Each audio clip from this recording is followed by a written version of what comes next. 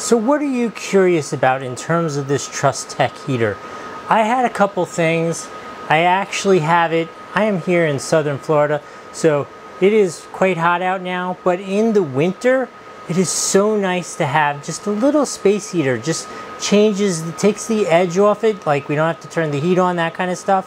And so I was really interested in testing this. I do have to tell you, it was provided to me to do this test, but they give me no instructions, so I have a couple of thoughts on it, just so you know. Number one, let's start at the bottom. This base is like the most ingenious base I've ever seen.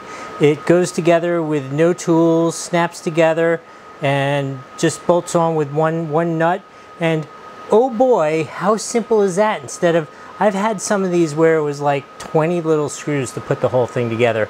Not this one at all. I'm sitting here in this weird dark lighting because I think this flame is just so cool looking. I really enjoy it. The other thing which you may hear, do you hear the fan running? So obviously I don't have the heat on because the air conditioning is running, and the air conditioning and heat, there goes the fuse. But I wanted you to hear how loud the fans are. The fans are not oppressively loud, but you can definitely hear the fan running. I'm standing right next to it with the microphone, so this is like the worst version of what this fan will ever sound like, just so you have a real impression of that. And then the other thing that you do want to know is it definitely bakes out some good heat. No doubt about it, it definitely bakes out some good heat, and it's great that it has that fan to like disperse the heat.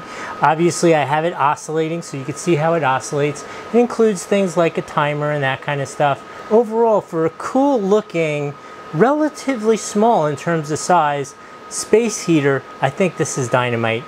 I'm going to give it a full 5 out of 5 on the Doug score. Really checks all the boxes that I would be interested in. In any case, I hope that's helpful. We'll see you next time.